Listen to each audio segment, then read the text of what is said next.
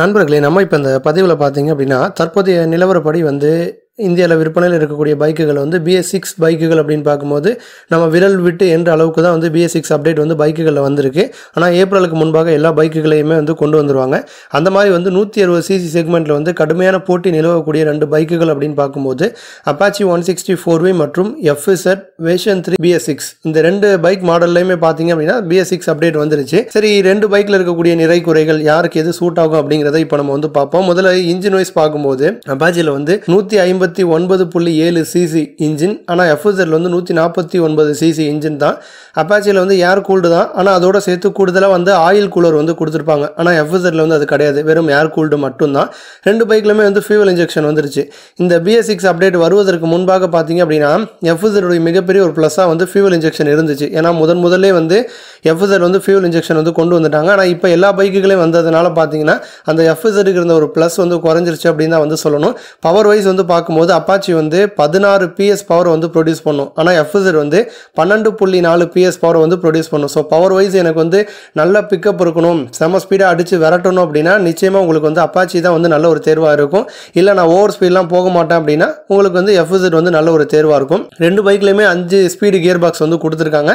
அது மாதிரி சில பேர் பசங்க, காலேஜ் பசங்க, இப்போ தான் வந்து காலேஜில் சேர்ந்த பசங்களாம் வந்து ரொம்ப ஒல்லியாக இருக்காங்க அப்படின்னா வெயிட் குறைவான பைக்காக இருக்கணும் அப்படின்னா FZ வந்து நல்ல ஒரு தேர்வு. ஏன்னா வெயிட் வைஸ் நீங்கள் பார்க்கும்போது FZ வந்து 137 கிலோகிராம், ஆனால் அப்பாச்சி வந்து 149 கிலோகிராம், கிட்டத்தட்ட ஒரு 12 கிலோ வந்து அப்பாச்சி வெயிட் அதிகமான பைக். ஸோ உங்களுக்கு வெயிட் குறைவாக வேணும் அப்படின்னா FZ வந்து தேர்ந்தெடுங்க.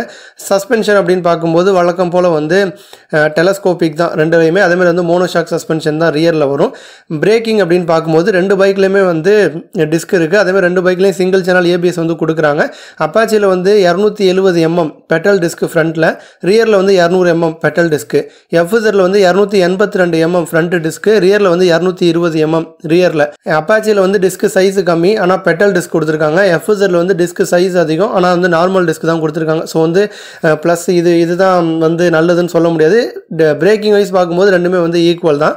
அடுத்ததாக பார்த்தீங்க அப்படின்னா வீல் பேஸ் அப்படின்னு பார்க்கும்போது அப்பாச்சி வந்து 1357 mm, FZ வந்து 1330 mm. ஃபியூவல் டேங்க் கூடிய கெப்பாசிட்டின்னு பார்க்கும்போது அப்பாச்சி வந்து 12 லிட்டர், FZ பார்த்தீங்க அப்படின்னா 13 லிட்டர். கிரவுண்ட் கிளியரன்ஸ் அப்படின்னு நம்ம வந்து பார்க்கும்போது அப்பாச்சி வந்து 180 mm, FZ வந்து 165 mm. ஸோ கிரவுண்ட் கிளியரன்ஸ் பார்க்கும்போது அப்பாச்சியோட கை தான் வந்து ஓங்கியிருக்கு.